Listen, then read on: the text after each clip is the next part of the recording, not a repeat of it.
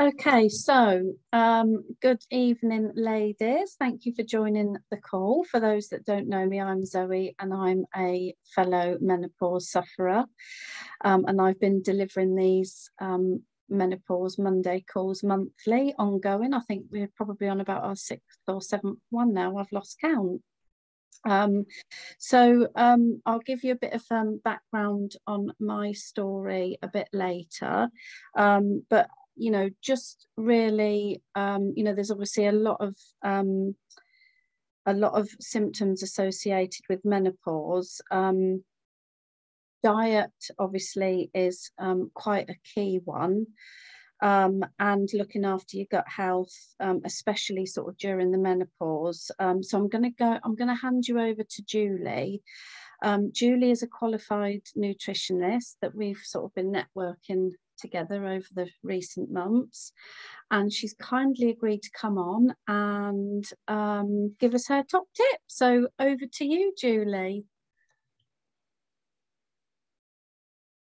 Lovely to see you all, and thank you for taking the time out on such a beautiful evening to come and join us. But it is important, you know, we're like Zoe, we're very passionate about trying to get the information out to women, particularly a lot of the things that are in the media and on TV are very much around HRT, which I'm not anti-HRT, but there are lots of things you can do naturally that potentially you wouldn't need HRT. So whilst HRT has got its place, and I know there's some people that absolutely can't cope without it, my advice is try all the natural things first, because that in itself might fix things. And then if it's still not working, then take the HRT. A little bit of background on me. I'm actually post-menopause now, but actually went through the most horrendous experience of menopause. And through my studies, managed to naturally manage all of my symptoms. I'd probably say my worst symptoms that still a little bit problematic are hot flushes and night sweats, and this weather does nothing to help that. So I'm dreading going to bed tonight. Cotton sheets in the freezer and cold hot water bottle and cold flannel already. So yeah, I am coming from a place of experience is what I'm trying to say, and have managed to successfully manage all my symptoms naturally without the need for HRT, which wasn't really an option for me because of the risks in my family history. So although I was offered it, I chose not to go down that route, but just wanted to let you know that there is, you know, a lot you can do and there is hope out there. So it is a bit of a whistle stop tour tonight because I am conscious of time. So just a little bit of background as to what's actually happening in the body.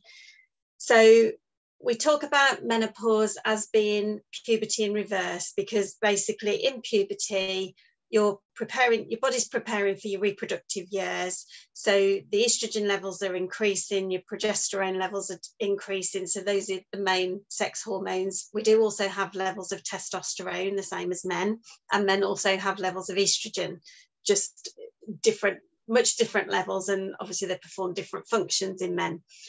So when you're in puberty, you'll notice that your shape changes. So you'll develop breasts, you start to get hips, you get a waist, and that is the estrogen is basically dictating to the body where to deposit the fat and giving you the shape for bearing a child.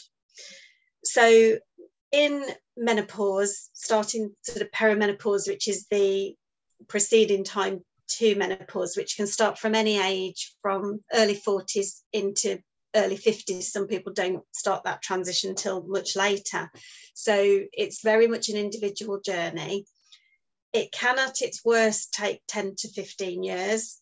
At its quickest, it can take something like 3 to 5 years. So again, it's very individual as to how everybody goes through that transition. And we talk about going through that transition, but we never actually get to the end of menopause. Once you're post-menopause, you're always in menopause. So for the last third of your life, you will be in menopause. There's no end to it, that, you know, you get through it and then everything goes back to normal. That is how it stays. So one of the things that happens is, because we're losing that protective effect of estrogen. Estrogen is a very anti-inflammatory hormone. And so our risk of osteoporosis increases, our cardiovascular risk increases. We tend to get more muscle aches and joint pains. We get the vasomotor symptoms, so the hot flushes, night sweats. We can get cognitive symptoms such as brain fog, anxiety, depression are all quite common, but they're more sort of perimenopausal symptoms. And that is because there's such drastic fluctuations going on in the hormones whilst they're sort of balancing out, that the brain kind of has to recalibrate itself and will find a level that it's happy with. And so those sort of cognitive symptoms are very much temporary, or they should be. So if you're on this call and you're post-menopause and you're still having pretty bad like brain fog and anxiety and depression, then it may not be menopausal symptoms. It could well be something else. So I would suggest you go and speak to your GP about that. The other thing is the collagen stores start to deplete and muscle tone starts to reduce. So weight gain's quite an issue for ladies entering this transition, because the basal metabolic rate will naturally reduce with age. The muscle tone's reducing, and muscle is more metabolically active than fat. So we actually need lesser amount of calories. The estrogen drop actually causes us to become more insulin resistant. So if you are struggling with weight gain, then a lower carbohydrate diet is beneficial in menopause, because we become less tolerant of carbohydrates because we become more insulin resistant. So what tends to work for weight management is low carb, higher protein, and then moderate fats. And I'm going to talk to you a little bit more about fats and the right types of fats, because if you're all my kind of age, we grew up in the 80s where fat got a really bad press, and fat was the bad guy, and don't touch it with a barge pole, and go low fat or fat free. And it's actually one of the worst things that you can do for hormone health. So we'll start with the fats, because I know that ties in nicely with Zoe's omega supplements, which are omega-3, 6, 7 and 9, all in combination. And what the omega fats are essential fats, and they're called essential fats because the body doesn't make them for itself. So the only way that we can get those fats is through diet. So omega-3s are generally the more anti-inflammatory type of fat. So they will help when the estrogen levels are dropping and you're losing that anti-inflammatory effect of the estrogen. The omega-3s will help to rebalance any inflammation in the body. The omega-6 are generally more pro-inflammatory, but as long as your omega-6 to 3 ratio is well balanced, and we talk about it being something like a 2 to 1 or 3 to 1 ratio, so 3 omega-6 to 1 omega-3 ratio, whereas in the Western diet, because it's very high in animal proteins and processed foods, they're the more pro-inflammatory, and our omega-6 to 3 ratio can be something like 16 to 1. So if you look at your diet and you've got lots of inflammatory omega-6s in there, so that's things like meat, dairy, some of the starchy, no, not vegetables. So mainly meat and dairy are more pro-inflammatory. Then if you can sort of get a better balance on that, so replacing some of your meat intake by some oily fish, which is the best source of omega-3s. So your oily fish are salmon, mackerel, anchovies, herring and sardines. Tuna isn't an oily fish, but it's okay in terms of an omega-3 balance if you eat tuna. But there's a reason why they tell pregnant women not to eat tuna, because it's got very high mercury content. So if it's not good for pregnant women, in my opinion, it's not that good for any of us. So if you do eat a lot of tuna, then try and reduce that down and have some of the other types of fish. Omega-7s are things like the sea buckthorn oil, which I believe is in Zoe's supplement, and omega-9 is things like olive oil. So really nice balance of those fats are really good, because what your body needs those essential fats for is to maintain the health of your cell membranes. So we're made up of trillions of cells. That's basically what we are. And every cell has a membrane around it. And what you want is that membrane to be nice and fluid, because the cells have to take in nutrients to perform the functions within the cell. They have to pass nutrients between cell to cell. And also on the outside of the cell is a hormone receptor. So if you think of that like a docking station, that when you produce a hormone, that has a job to perform. All it is a chemical messenger that the brain's saying, I need some estrogen to get the ovary to produce the egg and then release the egg. Then that's sort of sending a message around the body, locking into any receptor that's got an estrogen, any cell that's got an estrogen receptor on it, performing the job, and then it releases. And hormones are just proteins, so they then get detoxified. Once they've performed the job they're there to do, they get detoxified through the liver. So if your cell membranes are not fluid enough or not sort of pliable, and if you've got a diet in another type of fat called trans fats, so these are your synthetic types of fats, so any baked goods, processed goods, fried goods, crisps, sunflower oil, vegetable oils, spreadable butters are one of the worst sources of trans fats, because so saturated fats should be solid at room temperature. So in order to make the fat spreadable, they chemically alter the structure of the fat. And those types of fats are the fats that the body doesn't want, can't process, can't use. So it'll just store them as fat.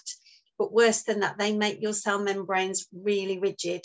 So if you think about the membrane being like a piece of cling film or like a Tupperware box, then the trans fats are going to make your cell membrane like a Tupperware box. And the half-life of a trans fat, so we talk about half-life in terms of medications. So for instance, if you were to take some paracetamol, you're allowed to take them every 4 hours. And the reason you can take them every 4 hours is because at that 4 hour point, that's where the half-life is. So basically the dose is starting to wear off. So in terms of trans fats half-life, so how long they'll stay in your body as that trans fat, it's 4 to 6 months to actually eliminate those fats from your body. Whereas your essential fats, if you're eating things like your oily fish, avocados, nut seeds, chia seeds, hemp seeds, the body goes, oh, I really want some of those because it can do something with them, it can use them. And so although some of those foods, particularly avocados, are higher in calories, and that's where when we're on calorie counting diets, we look at the calorie content of something and go, I can't eat that because it's too high in calories. You need to try and come away from thinking about calorie contents of foods and more about how nutritious is that food. So for instance, just for example, 100 calories could be a handful of nuts, or it could be a Kit Kat bar. Which one of those is more nutritious? So try and think of foods in terms of nutrition rather than calories and what it's actually going to do for your body. Anything I've missed on the trans fats? So yeah, the only other thing is we talked about the cell receptors. So if your cell membrane's really rigid, then potentially with a hormone imbalance, you're either not producing enough hormones or the hormones aren't locking into the receptor properly. So you could potentially have a normal level of hormones, but if your cell membrane's really rigid and the cell receptors sitting on the outside of that and maybe not sitting correctly, then when that hormone comes to dock into that cell receptor, it might not sit right, it might not connect, and so that signal then gets distorted. So with hormone imbalances, it can be either that you're not actually producing that same level of hormones, or it could be your cell membranes and your cell receptors that aren't working properly. And as a nutritional therapist, it's very much getting to the root cause of what's driving that hormone imbalance, and that's how we would work. There was something else I wanted to say on that. Hormones, yeah. So going back to what I said about hormones being proteins. So one of the other things that can create an imbalance in hormones is if you haven't got enough good sources of protein in your diet. So if you're plant-based, you need to be making sure that you're getting sufficient levels of plant proteins. But not all plant-based foods will contain the 9 essential amino acids that you need. Whereas if you eat meat, then animal products do actually contain all of the 9 essential amino acids that the body needs. And you need ideally to be getting a good source of protein in with every single meal.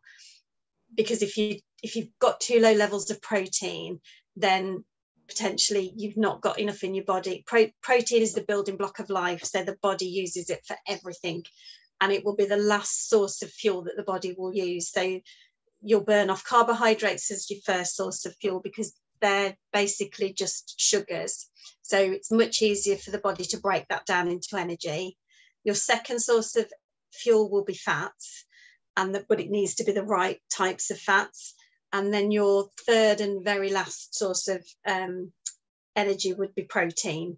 So the body will conserve protein and needs protein for lots of bodily functions on a daily basis. So if it hasn't got enough to do some of the essential functions that it needs it for, then what's going to happen is hormone production will potentially be lower. And if you're going through this transition where your hormone levels are dropping anyway, then sometimes just by upping protein, that can actually help to just assist with any hormone imbalances if it's the production of the hormones that's the issue, rather than the cells and the receptors that's the problem.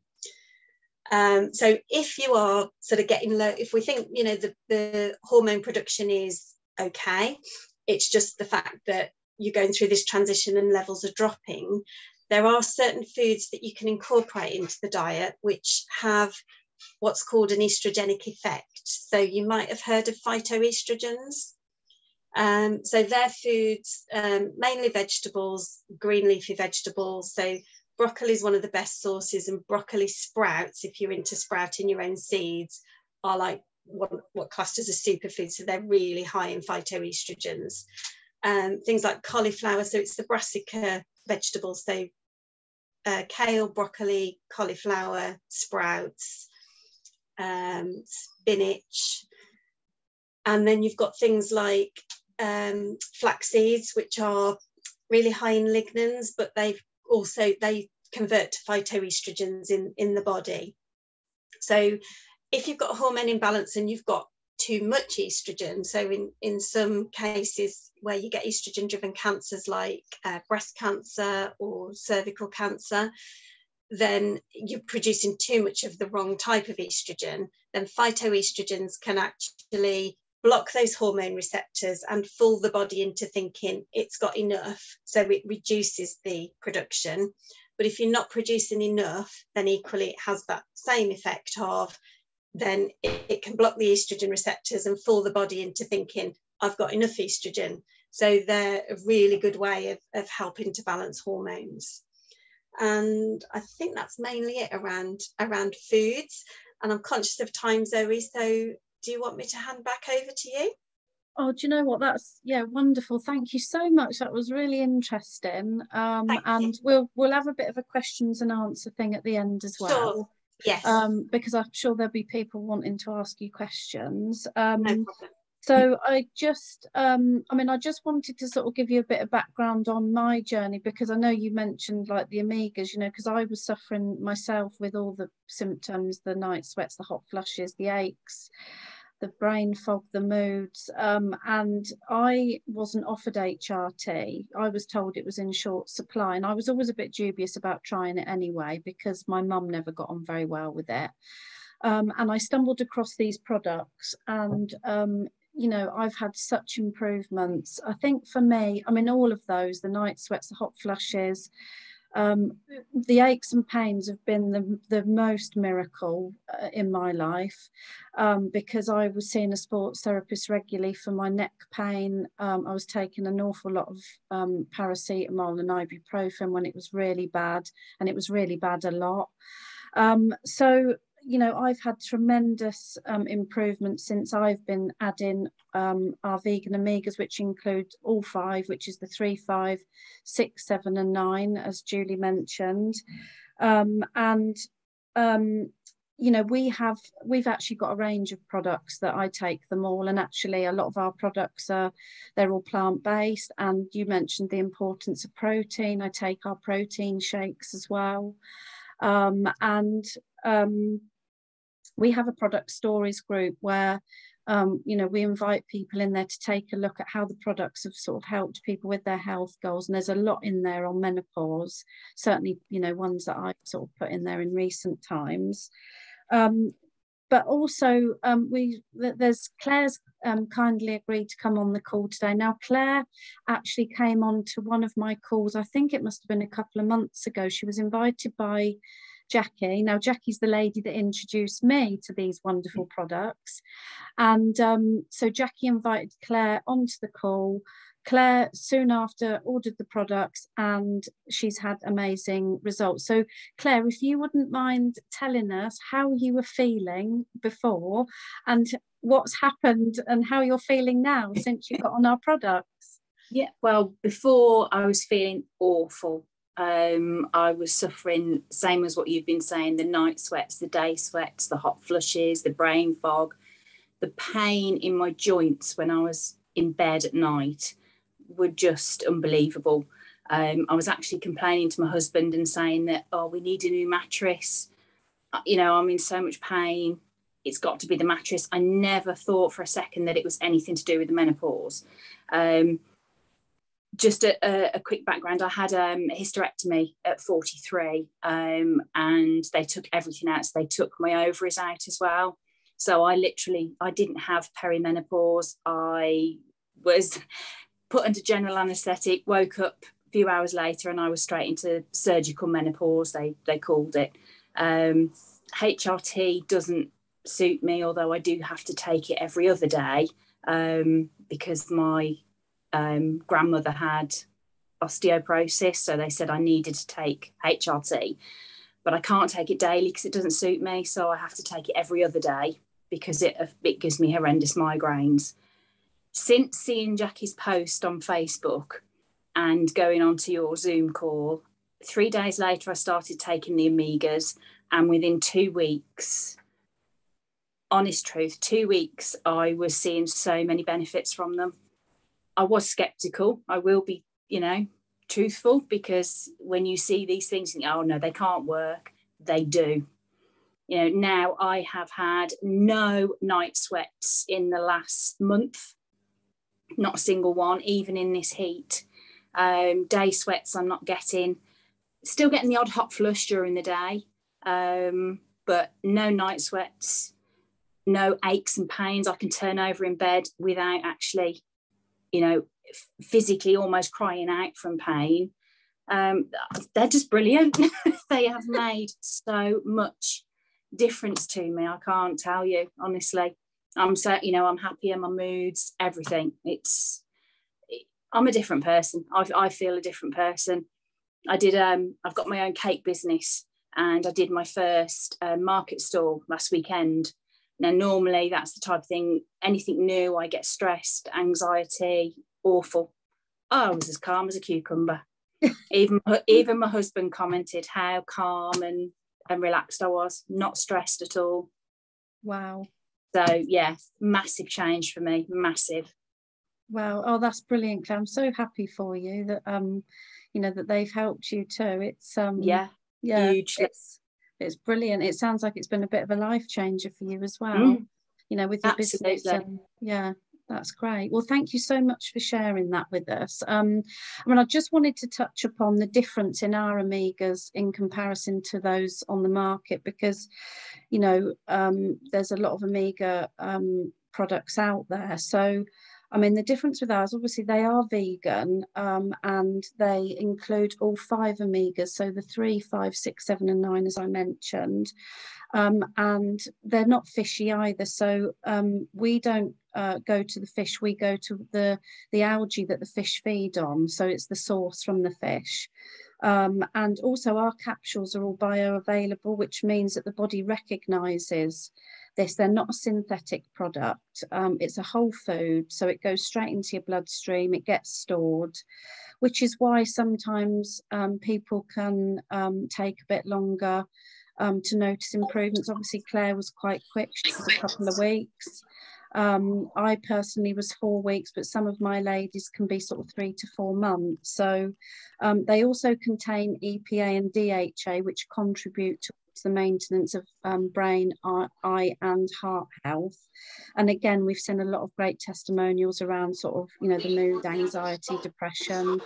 Some people have even come off their antidepressants, which a lot of people get prescribed when they're in menopause. Doctors just bung you antidepressants because they don't know what else to do with you. And also, Claire also takes our premium capsules, which is our fruit, veg and berry capsules. So again, going back to gut health, these are the equivalent of 30 varieties of fruit, veg and berries. So it's really key to, you know, to be looking after our gut health. So obviously that's, you know, that's really important. Yeah, so just before we go into questions and answers situation, I just wanted to mention that, you know, I've been on these products myself for a couple of years. I had great results, so I became a distributor of these products.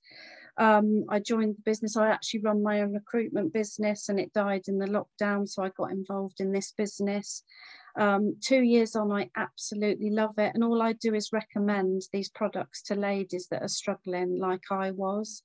And so anybody can join this business, anybody that gets on the products, that wants to go on and recommend it through your friends and family, or, you know, however you want to do it, offline or online.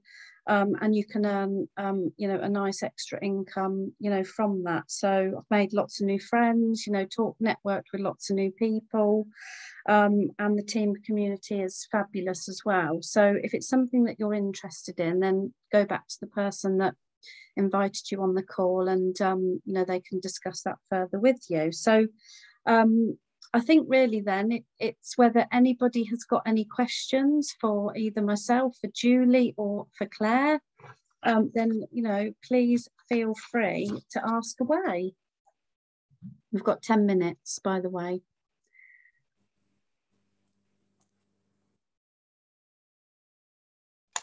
I've got a question for Claire, if you don't mind. Claire, just in relation to your HRT and the migraine side effects, what HRT are you taking? I can't think of the name. Yeah, I can't think of the name of it. But it would be estrogen, progesterone combined because of your surgical menopause. Yeah. So it's your progesterone dose that needs looking at. Okay. So I would go back to your doctors, because you shouldn't be suffering like that. And yes, I agree. So what happened with you with your surgical menopause is you literally dropped off the estrogen cliff, because removing everything. So when you go, when you're in menopause or in that transition, the ovaries basically stop producing eggs. So forgive me if I'm teaching my granny to suck eggs, but, you know, unless you don't sort of research these types of things, then we don't necessarily know what's happening in the body. So we're literally running out of production of eggs, which is the estrogen is telling the ovary to produce the eggs, but the ovaries only can make, I forget how many it is, it's a ridiculous amount, sounds like a never-ending amount, but they do eventually run out of eggs, and then basically dry up and become nothing. So the estrogen's no longer required, because there's no eggs left for the estrogen to get the ovary to produce or release. So when you go into surgical menopause, depending on what stage you were at, and you presumably were having some horrendous symptoms for them to do the level of surgery that they did, because sometimes they will try and leave one ovary or leave your uterus, or, you know, so that you don't literally hit that brick wall, which is what happened to you. And so because that decline was so rapid, you've literally gone from one day to having the estrogen to the next day to not. But we still produce estrogen in weaker forms and in other areas of the body. So the adrenals are the main gland that take over the production of estrogen in terms of estradiol, which is the most potent form, which is there's a different form that you produce in pregnancy, which is much weaker, and then it's another form, I think it's estrone, that you produce in menopause. So it's a much weaker form. So if you're under chronic stress, then it's the adrenal glands that also produce the cortisol, which is the stress hormone, which is the survival hormone. So your body is always going to prioritize producing cortisol over any other hormone, because the body's main purpose is to survive, just to get you through every day and survive. So if you are under chronic stress, then that in itself, forget about the dietary side, that in itself can be causing a hormone imbalance if you're at sort of a very late stage of entering into menopause, post-menopause. And just to confirm for you, if you're not aware, so perimenopause is the period leading up to menopause. Menopause is literally one day, and that's the 12 months where you haven't had a period. So 12 months from the date of your last period. If you haven't had a period within 12 months, then you are classed as in menopause. And then 12 months after that date, you're classed as post-menopause. And as I said, you're post-menopause then for the rest of your life. So that the stress can really play havoc with any hormone imbalances. So you could have the best diet in the world, but if your stress isn't under control, then that isn't going to help with any hormone imbalances. And particularly because the adrenals are the main production of estrogen. The other area that is very metabolically active in producing estrogen is we tend to, so we said about the estrogen giving us that body shape to reproduce. As that estrogen declines, we lose that shape, we lose our waist, we go a bit more sort of carry weight more around the middle, and that's just because the estrogen levels drop in and the body's now being told to deposit that weight, so that fat somewhere different. But if you are carrying a lot of weight around the tummy, then that can also produce a weak form of estrogen. So we've also got estrogen receptors in the brain, we've got them in the around the tummy area, and then the adrenal glands also produce it. So I just sort of wanted to give you a bit more background as to what's happening in the body and the reason why you have that experience. But it will definitely be your progesterone levels that are causing those migraines. So I would ask your doctor to review your prescription on that. Morag, you asked a question, if you can't speak to a doctor, is it best to just add phytoestrogens and hope for the best? It's worth a try, yeah. All I would say on that is if you've got any family history of estrogen-driven cancers, so breast cancer, or even if yourself has had estrogen-driven cancers, so that's breast cancer, cervical cancer, and bowel cancer are all estrogen-driven cancers, as is prostate cancer, but that's obviously in men. Then you just need to be careful with your phytoestrogens, because what you wouldn't want to do is increase the estrogens in your body and then increase your risk of cancer. Well, that's interesting, isn't it? Yeah, thank you very much for that. Okay. So we've literally got 2 minutes left, ladies. So has anybody got any other questions? Anybody? Do you want me to pop my email address in the chat, and then if anybody does want to, if you think of something afterwards, or yeah, of course, you're not happy to ask in a group environment, then and Julie's in my menopause group as well. So Julie Goff. Yeah. So if anybody wanted to talk to Julie direct, then they can make contact with her through that as well. So yeah, or if anybody can't find Julie, message me and I will put you in touch with her. Yeah, that's great, Chloe. So if anybody's, sometimes you're just not comfortable in a group situation to talk about your personal situation, so I don't mind, I'd happily have a chat with anybody, just a free, no obligation chat about your situation to try and give you some free advice to help you.